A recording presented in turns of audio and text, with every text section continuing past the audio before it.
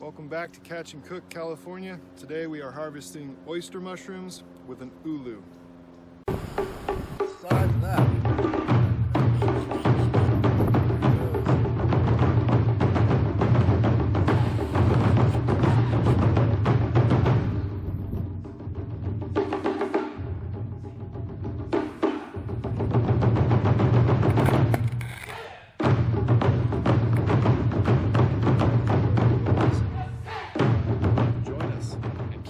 Ways alive. Today we are looking for oyster mushrooms. We're going to harvest them with this cool ulu that my brother made for us from an old saw blade. As always, I have to warn you, mushroom hunting is incredibly dangerous if you don't know what you're doing, so definitely make sure you take precautions, go out with professionals, people who have been doing this for years, but don't take their word for it. There's a lot of charismatic foragers out there that are usually right on their identification, but with mushrooms or any other wild edible, it only takes one time of being wrong and it can cost you your lunch or your life.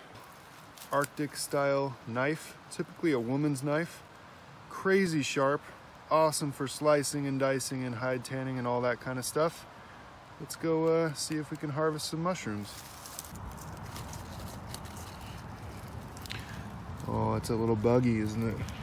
See how deep they went. Oh yeah, it's riddled with maggots. Too bad. It would have been a really nice one.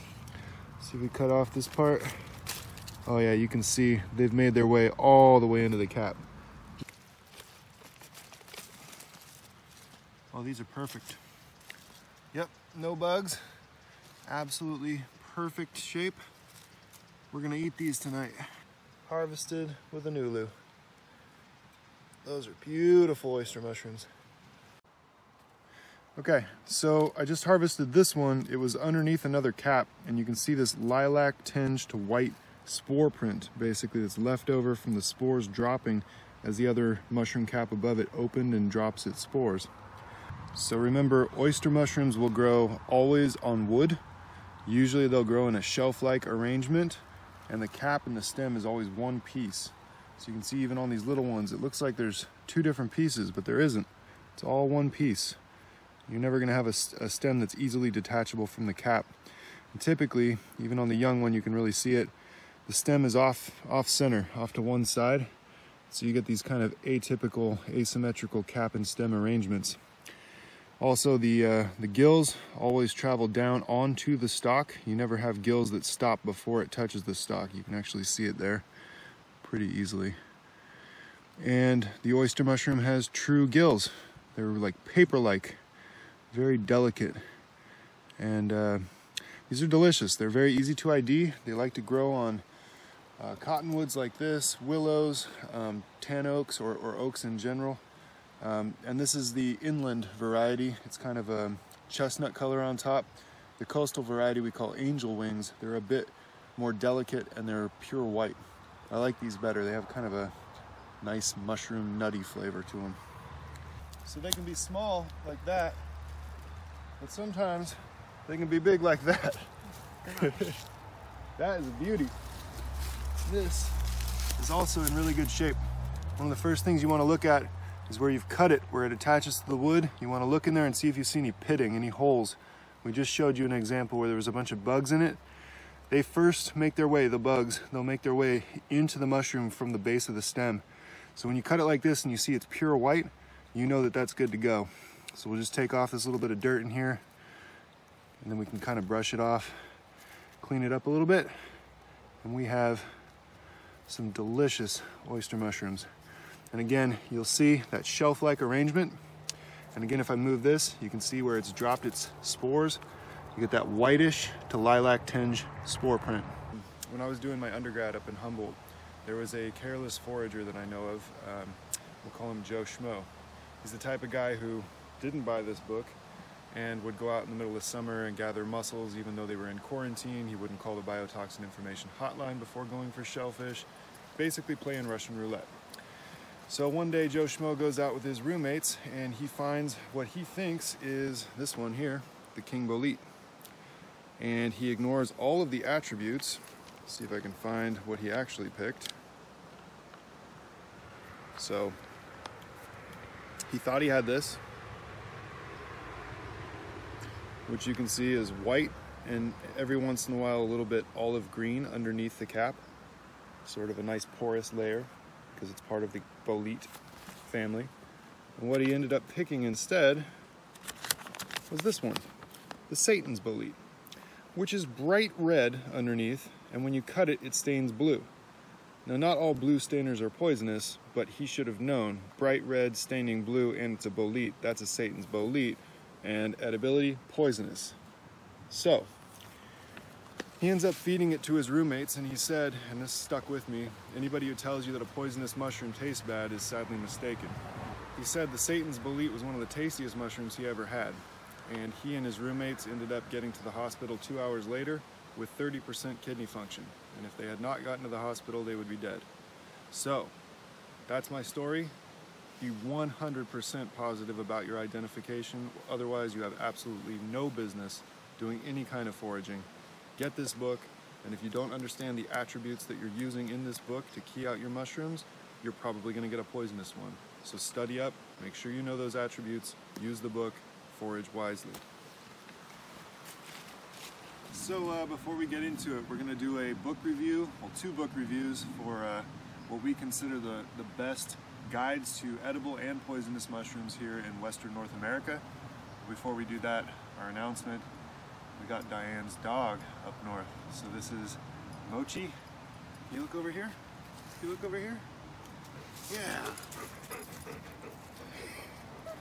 So Mochi's going to be joining us on our adventures from now on.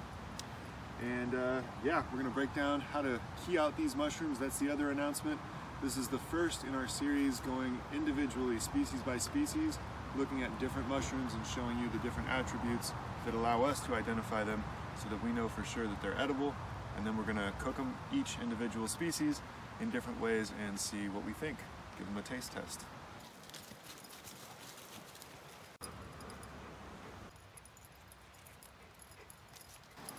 Okay, so there's a cluster of beautiful oyster mushrooms right here, but before we go harvesting those, these are the books. So this is Mushrooms Demystified by David Aurora. This is what we consider the mushroom Bible. It has everything you could possibly want to know and more about pretty much any mushroom. So for instance, the fairy ring mushroom that grows on most people's lawns, grows around town. Your matsutakis here, edible, delicious, both of these edible. There's all different types in here. You'll see some that are poisonous. This is the death cap, for instance. Some that are edible, and basically, yeah, more than you could possibly want to know about any particular mushroom. And again, you're going to follow different attributes to key out those species. So this is the one that I keep on my bookshelf. You should definitely get a copy and put it on your bookshelf. And what we do is we'll key out mushrooms in the field, and then we do that at least once, and then when we bring them home, we'll look at this book again and make sure that we don't have any kind of poisonous ones that potentially made their way into the basket. And I have to say, pretty much every time I take a new forager out, I'll go through at the end of the day and look through their basket, and let's say we're going for candy caps, almost every time there's going to be a poisonous yellow staining milk cap in with their candy caps. So it's very important to key your mushrooms out in the field and then key them out once again at home. That's what this book is for, because nobody wants to carry it. It's too big. This book, also by David Aurora, this is All That the Rain Promises and More.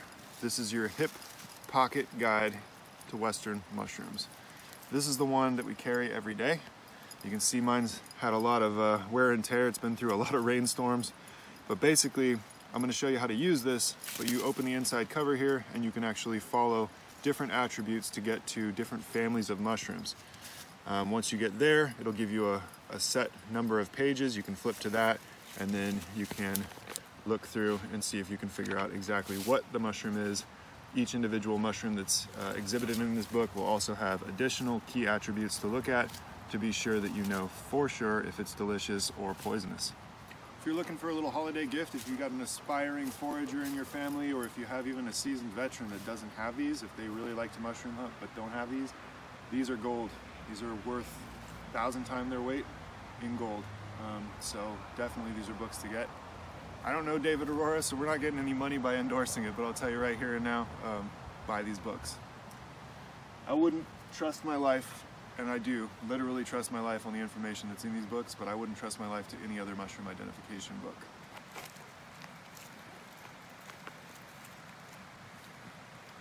Beautiful. Look at these. You can see there's no real holes. That one's got a little hole. We'll trim that off. But no real bug activity. That's awesome.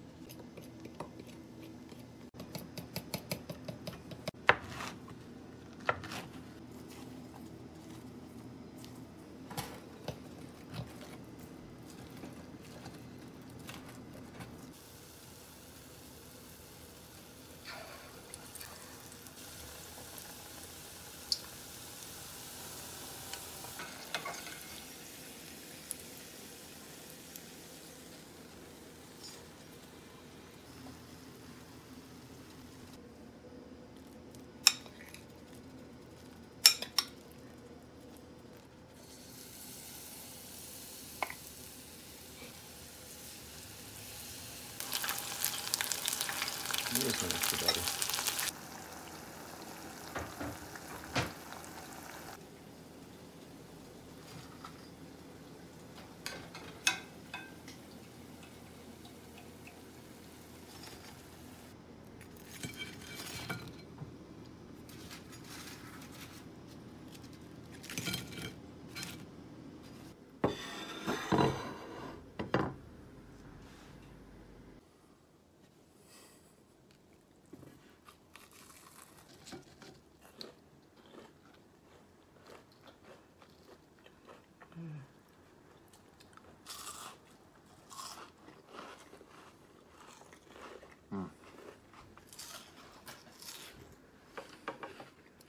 I think it's good.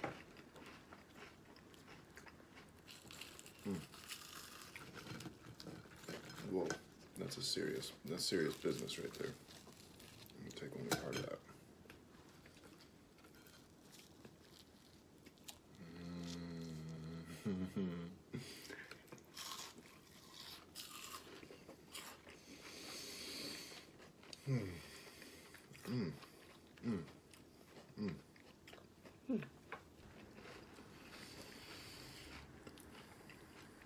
Yummy. Mm-hmm.